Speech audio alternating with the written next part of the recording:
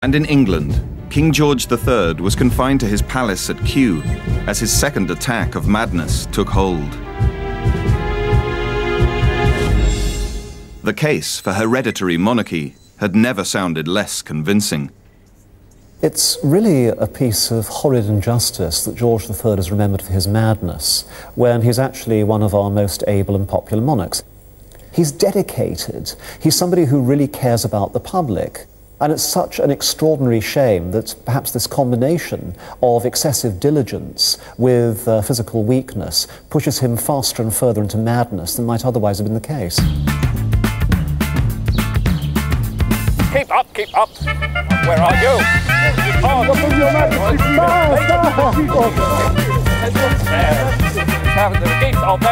Pick it up, man, pick it up. George III, the farmer king, was a lover of nature and the countryside. He ruled for 30 years in barnstorming good health, without any sign of the insanity that would come to dominate his life. Your Majesty! And the sky! Keep away! Up! That sign came in the autumn of 1788, on the 22nd of October, when the king's physician, Dr. George Baker, was called to attendance. I was received by His Majesty in a very unusual manner, of which I had not the least expectation. The look of his eyes, the tone of his voice, every gesture and his whole deportment represented a person in the most furious passion of anger. God does these things for us. God in his mercy. God in his great goodness. George's first attack of madness was certainly very shocking and frightening to his contemporaries. It consisted of symptoms such as foaming at the mouth, rapid speech, violence, extreme bouts of passion, his temples and the veins in his temples popping. And increasingly, obscene behaviour before the ladies of the court, which his drunken friends were only too quick to copy. So are you listening, buddy? Are you listening? Are you listening? These people do not listen. They do not drink enough. This is the problem. This is the problem. But by the end of the year, it was reported that George had tried to plant a stake, believing meat to grow on bushes. How wonderful, Highness of this is. So good to see you. Stay back. Stay back. Stay back. Have you no respect for His Imperial Majesty? So good to see you, and you've lost weight. When he attempted to shake hands with a tree after mistaking it for Frederick the Great, it was clear that George's problem was no laughing matter. Your Majesty, breakfast, not a tree, sire. Would you like something? It's a tree.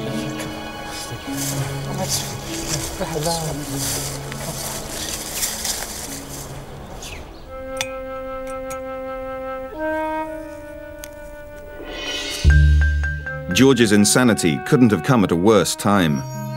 Only 13 years previously, America had declared its independence, and fighting in the colonies continued.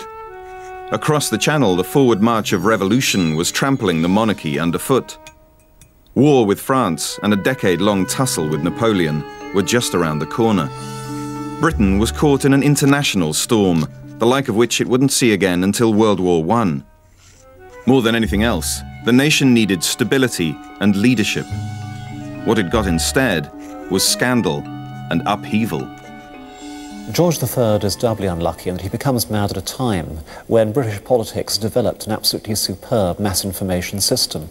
Particularly cruelly, it's the great age of the caricature.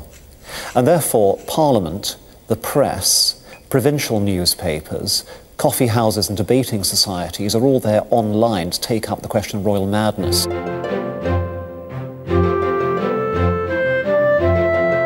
Everyone in Britain, and Britain's enemies abroad, knew about George's madness. For the first time since Oliver Cromwell, the very existence of the monarchy was being openly debated.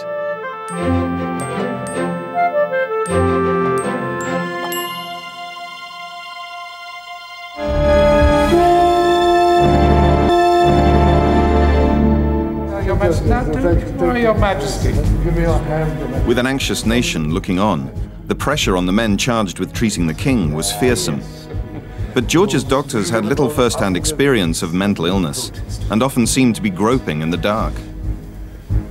Initially, he was seen to be suffering from ague, from fever, from hurries, and there was a whole panoply of terms ascribed to George, none of which seemed to fit. come along, sir. Just... It was felt at first that the king was suffering from flying gout, a catch-all diagnosis for anything Georgian doctors couldn't account for. They believed it was a harmless affliction, unless it reached the head.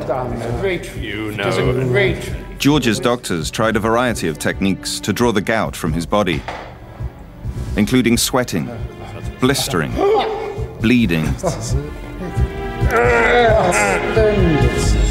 and leeching.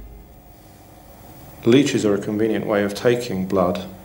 They have a sucker at each end, and they have a mouth which contains 3 jaws with some 60-odd teeth on each jaw, so that when they actually bite into you, they give you a Y-shaped wound, which of course is very difficult to heal. There are a number of places on the body where they could actually be placed, but the arm is about the most convenient. We place it onto the skin.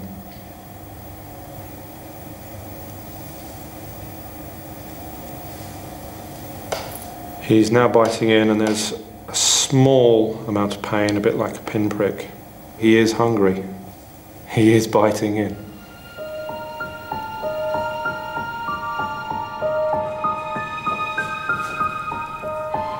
Neither leeching nor bleeding nor any other treatment offered any sort of relief, and George drifted deeper into madness. Eventually, and with great reluctance, the royal doctors agreed to step down in favor of a so-called expert, Dr. Francis Willis.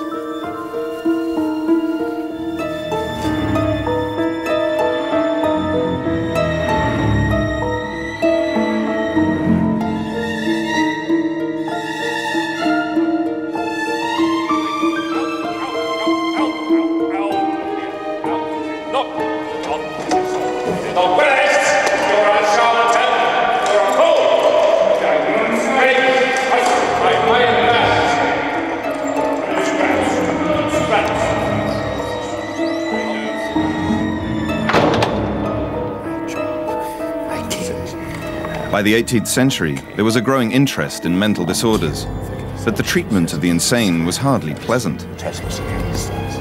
Willis's methods ranged from the use of ropes and restraints to his own secret weapon, the eye. Your hand will be made well by me, sir, by me. Dr. Francis Willis had this wonderful technique of, I give them the eye, sir. Yes, Your Majesty. Now, this was probably part chicanery, part just imposition of his own rather forceful personality, and part what he would see as moral therapy. That is to say, he would give his patients a particular look, and they knew that behind that look might be some limitations on what they could do. Thus, if he looked at them and said, "You will have your breakfast and behave nicely," then they knew that if they didn't, it would be strapped into the chair or given an unpleasant emetic or whatever it might be. Now the time has come for me to relieve all those problems you have suffered. It is easy to see Willis as a caricature of medical cruelty, but the regime he imposed on George may well have saved the king from an early death. His treatment was probably appropriate for what was going on. They had to somehow control him, or he would run out of gas, and people used to die from manic exhaustion in those days. So keeping him still, making sure he ate and drank, and trying to get him to control that agitation via various behavioral techniques was probably a good idea.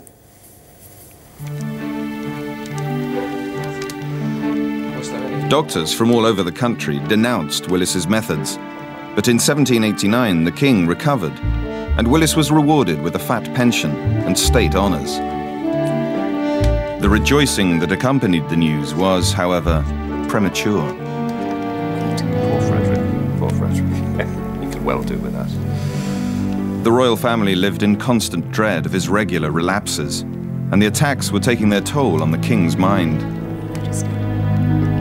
Not just myself, but your... In 1810, soon after sombre celebrations to mark George's Golden Jubilee, came a final attack that marked an irrevocable descent into madness.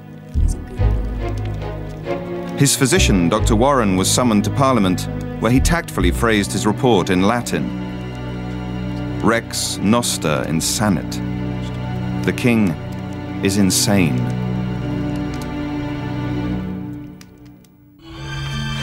In 1810, with Napoleon sweeping all before him, an emergency debate in Parliament declared a regency, the first ever for an adult monarch, with George's son, the Prince of Wales, stepping up to the throne. The Prince of Wales was irresponsible, a drunkard and a spendthrift, but in times of national crisis, anyone is better than a madman. George was confined to Windsor, a royal prisoner for the remaining 10 years of his life. Despite medical bills that ran into millions, the cause of George's condition was never identified and has continued to be debated right up to today. Possibly the most convincing diagnosis was one in the 60s by Hunter McAlpine, which suggested that George was suffering from a metabolic disorder known as porphyria.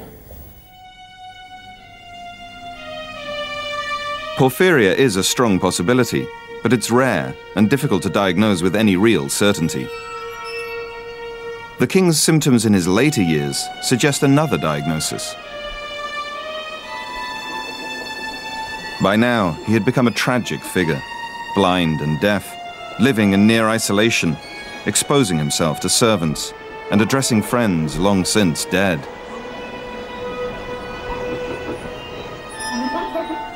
This behavior has fueled a belief amongst modern-day psychiatrists that the king's condition was nothing more exotic than manic depression.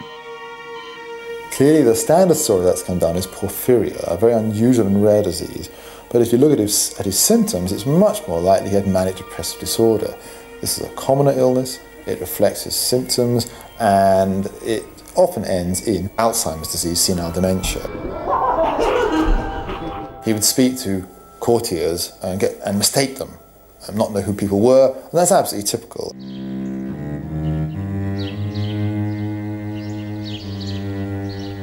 With George's death, on the 29th of January 1820, one of the most intense periods of instability in the history of the British monarchy came to a close. Under the Regency, Napoleon had been defeated and the Industrial Revolution begun. But the implications of George's madness reached far beyond his own lifetime. The various madnesses of George III did create a shift in the constitution. It took us from the age in which kings still lead armies in person, which is just what the previous king to George had done, to an age in which monarchs are more